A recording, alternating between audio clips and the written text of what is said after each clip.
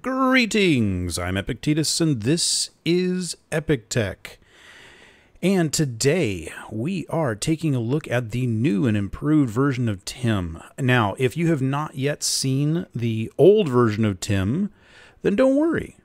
We're just going to be talking about Tim in general. Now, that's Taledens inventory manager, and one of the best scripts ever written in the history of mankind. I made this little world here a while ago for the full Tim guide, and if you haven't already seen it, I highly recommend watching that after watching this video. This video is going to cover what's changed since that version, not the entire script. For the most part, everything is exactly the same as it was before, but just with a few improvements that unfortunately made some changes that are a little confusing. So, if you've never used Tim before, watch this video and then watch the older video, which I will link. If you have watched the older video already, don't worry about it. Like I said, this is going to cover everything that's changed. The first thing we're going to need to do is actually upgrade Tim. If you've never installed a script before and you've never installed Tim before, then make sure to watch the instructions in the other video. It's a lot more in-depth, but if you're used to installing scripts or you're just upgrading from the old version or whatnot, this is what you're going to want to do. In your programmable block, hit Edit, browse the workshop, find Taledens inventory manager, and double-click it. It'll load the new version over top of the old version. Then it's the same as normal. Check code. Okay. Remember and exit. Now, if you had Tim installed before, you'll notice a couple of changes immediately. For example, your refineries now, instead of saying Tim or, will say Tim auto. And that's because refineries are much more efficiently managed now. Same with assemblers. Assemblers before had to be individually configured. Let's find my, there we go. They'd be individually configured per component. And now they don't. They can actually handle all components. Tim can do the entire process. So you can see that Tim already has figured out that we don't have enough solar cells. And right here, it's saying that it is currently processing solar cells without doing anything, because this used to be configured to only handle steel plates. Now it can process anything it wants. And Tim will basically keep on telling this assembler to make things until we have everything or we run out of components necessary. The other thing you'll notice that is changed is the way that screens are set up. And again, if you already had Tim configured before, this will automatically get converted for you. It used to be that you would just say Tim or, like this. But you now, in order to have an inventory screen, you have to type in inven : and that works with everything. Also, there are some bonuses. So this screen over here is configured as Tim inven physical gun object, and that's in order to get all of the weapons and tools. While this one here is configured just to show oxygen bottles. We can now actually just remove the tag after the word inven, or just type inven, and we can get a complete list of everything. Now you'll notice that it actually can't fit everything on the screen by default.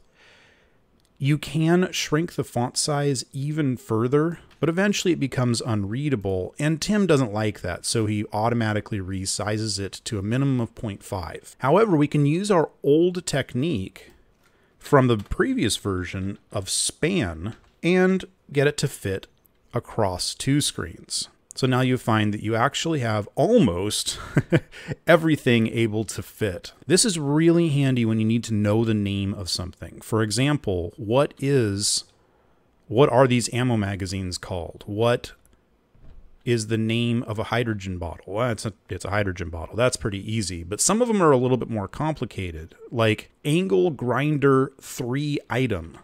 So normally you don't want to have every single thing in the entire list, but in a pinch, it can be kind of handy. Personally, I like to use this to do something like this. I'll go in and say inven or inven ingot. Whoops, no space. And I can have ore and ingots on a single screen. And it turns out to be about the same amount as components. Oh, by the way, if it ends up being too small on the screen, that's because Tim will increase size and decrease size within a range, but it assumes you want some control over size. If you make it way too big, it'll shrink it until it fits on the screen. So there we go. These end up being right around the same size. So everything you really need most of the time can be found on just 2 screens. Now, in the original video, we talked about the debug panel. Now, the debug panel is actually even more helpful now. So let's do that. And I'm going to shrink the text on here. That should be a good number right there. So we can take a quick look and see that we have a panel up there, up at the top here, that says invalid panel attribute oxygen bottle. Well, let's go over and figure out which one that is. Oh, well, this one right here. But the fact that we're spanning means that this isn't even necessary. So that's not a big deal. That should get fixed. There we go. And insufficient component to satisfy these various different containers. So it's really trying to make those. Let's give it a little bit of an advantage. Not all of the assemblers are set up for Tim to use. So we can really quickly just throw Tim auto on all of these, and now all 3 of them will be able to be processed by Tim. So I just was a little confused by what was going on, and then I realized that this panel down here never got reconfigured to show anything of use. So I'm just going to go ahead and delete the contents by hand. There we go. Should have been looking over here the whole time. So you can see we've got all 3 assemblers now working. And they're kind of bouncing around, working on various different things. And once they get to the point where there's enough of each one, then you'll see these status lines disappear one by one. Another thing to now keep an eye on is the percent load. You can see that it says 27% load, 28% load, that kind of thing. If that gets to 100%, the script will crash, and you'll have to go and recompile it. And that's not a good thing. In order to fix that, you can very easily, on the programmable block under argument, type in cycle equals, and a number between 1 and 11. So cycle equals 5 means that it will break up its entire process into 5 individual cycles. And we can see that on the status panel over here. So you can see it's completing cycle 2, cycle 3, cycle 4, and the percent load is much lower. For larger bases, is going to basically be necessary. Keep in mind that this cycle equals 5 will only work if the timer block was configured properly. So if we go back to the timer block and set up actions, when you add in your programmable block, you'll have 2 options. There's run and run with default argument. And if you click run, it asks you what argument, and you can hit confirm.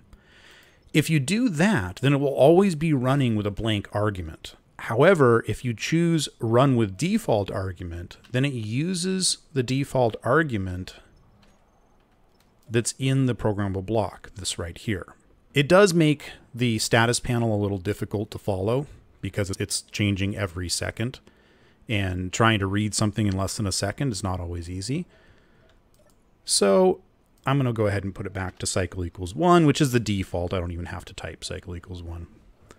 Now you might find it interesting. I just had a little issue with my refineries where Tim wasn't managing them at all. And I realized they were all off. I must have turned them off at some point in time and didn't realize it. But now the refineries are also being managed. So it's creating cobalt as fast as it can, as well as nickel, in order to satisfy the needs of the rest of the stuff here, etc., etc. Keep in mind, by the way, that if you don't like the fact that your assemblers and your refineries are just taking anything, you can still actually force them to only manage certain things. So I can type in auto : steel plate, and that refinery will only process steel plate. But it will only process it when it's below quota. So you can see it's not making steel plate, but it's not using that assembler for anything else. And the same thing can be done with refineries in the exact same way. So for example, if you had a refinery that you only wanted to process gold because it was very hard to come across, and you've placed a whole bunch of efficiency modules on it, you could do that. And then things like iron, which you have in large quantities, you just want it to process quickly, so you put speed modules on it. No big deal. So other than a whole bunch of bug fixes and efficiency improvements and that kind of thing, that's about all there is new in this version. So if you'd like, you can jump back over to my official Tim guide and watch any section of that one, and you'll find that it should be accurate, unless I said something. Yeah, you get the idea. But before we go, I've had a lot of requests to show off some of the little techniques that I use when setting up Tim. For example, one thing that I like to do is create something called a basics container. It's really common to find yourself needing a tool or some parts and having to kind of run around and look for those things. So what I'll do is I'll actually make a cargo, which I personally call basics. I just call it basics cargo like that. And I'll have it keep, well, all the basics that I need. For example, I want to have a welder, a grinder, and a drill available no matter where I am. Partially because I don't always carry a drill with me unless I'm actually drilling, but every once in a while I do need one. You get the idea. And we just learned the names a moment ago. So welder 3 item, and it should auto-complete. You can see it up at the top there, and if it's correct. And that looks like it's right. The thing that always throws me is the angle grinder. I never really think about it, but it is actually the angle grinder item, not just the grinder item. And then it's hand drill. I also like to keep, when I'm on the surface of a planet, at least hydrogen bottles, but sometimes oxygen bottles. So if I do hydrogen bottle, and I think 2 would be good to keep in there at all points in time. And then everything needed to start construction on something. Steel plates. I'll take 100 of those. Interior plates, girders, construction components. So that's my basics cargo. And most of the time I'll copy and paste that around, and I'll have several of these. So now we should look in here and find, well, some of the things that we need. We've got 2 hydrogen bottles, and we've got our steel plate, but we don't have anything else. Well, where did those go? Well, we can go take a look over here. Tim Inven, and this is that physical gun object thing that we want. So this is all of the tools, and it'll show that we have an automatic rifle and an angle grinder, but we don't have the level 3 versions. And it's not yet assembling them because why? Oh, I know why. So this is another thing to be aware of. I told it to keep welders, angle grinders, and hand drills in this cargo container. But if I don't tell it exactly how many, then as far as it's concerned, it's only the ones that we currently have. If I tell it I want to keep one of them, then that increases the quota. So you can see down here, welder 3 item now has a quota of 1, and it's assembling one automatically. As soon as that's done assembling, it'll throw it in that cargo container. And now we have 2 of them. It's sometimes a little overzealous, but that's okay. It'll keep 1 in here, and we'll have another one somewhere else in the base. Now the other components, it isn't filling in because components over here, no, here. Oh, here we go. So this container is also trying to keep 100 components in it. And this one over here is trying to keep 100 components in it, but you'll notice it has the P1. So this is taking priority. Now, if that's an issue, we can go in here and tell this that its inventory is P1. And then they'll share. But I think instead, I'm going to tell this one not to be P1. Now it should split between all of them, and there we go. Now we have an equal portion of each item in here and over there. And as it builds more, it'll fill this up. Well, I think that just about covers everything there is to know. Maybe not quite. There's always a few little things. And if you really want to get into the nitty-gritty, don't forget that there's an excellent guide linked from the Tim page itself, and it just covers every little tiny detail. Definitely check that out. Also, feel free to drop by the Discord server for Epic Tech. You'll find a link in the description down below.